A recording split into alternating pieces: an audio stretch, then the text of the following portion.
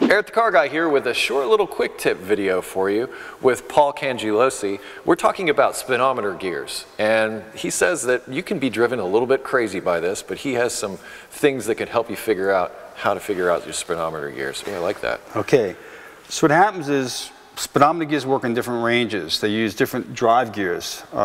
Ford has them colored. There's a black one that's 6-tooth, there's this yellow which is 7, and this kind of neutral greenish one is 8-tooth. And so what happens is they have a specific range of driven gears that go on the cable. They might go from 17 teeth to 22 teeth, I forget what it is. And when you say the cable, you're talking about the speedo cable. The speedo cable itself has a gear that actually attaches on to this. But they only have a certain range of those gears. So depending on your tire size and axle ratio, you can be out of the range with the drive gear.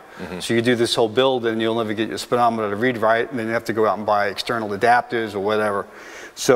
But people can never figure out how to get tooth counts of gears. They just go by yellow and green. And sometimes aftermarket gears, the colors are wrong on them. They're not exactly right. All you have to do is just lay the gear on its side like this. Now you don't count the teeth this way, you lay them on their side. And you count where each spiral comes to the end. So if you watch, see this one's even marked. It's got a little pink spot on it. You got 1, 2, 3, 4, 5, 6, 7, okay? This one over here, I've got 1, 2, 3, 4, 5, 6, 7, 8. That's it, it's that simple. So that's how you know the tooth count on the speedo gear. Right, you can never count them this way, it doesn't matter. Now with that information, how does that translate into the range that you're talking about as far as speed? Well, actually they have, on the internet, you can look, there's equations and formulas, and they'll have like where you can plug in your tire size. Like if you have a 255/60/15 tire with a 355 gear and a 7 or 8-tooth drive, it'll spit out what driven gear you need. Which is on GMs it's a pencil gear, and on the Fords it's the gear that clips onto the speedometer cable. And what happens is that the universal, I think with all American manufacturers, it's 1,000 revolutions per mile is what the speedo was set at.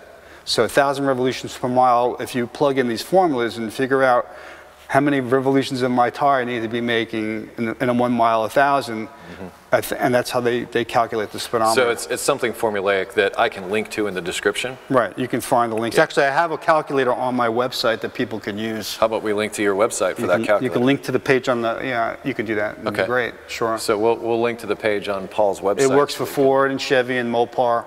So that way you can figure out your gear ratio. But you have to know one of these, one of these variables. So in other words, if you have to know that you have a 7-tooth or an 8-tooth, or some have even 9-tooth drives. Once you know that, you can figure out your driven tooth because you know your tire size and you know your axle ratio. Okay, well roughly we know. And with that other video, what we did where you have to know your axle ratio and you know your tire size, and if you know your drive, then you can figure out and dial in your speedo exactly right.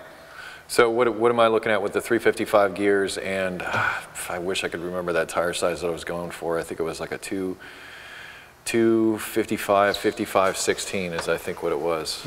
Okay, I've pulled this up off of Paul's site. He's got a speedometer gear calculator, and that's whenever you go to pull up a speedometer gear.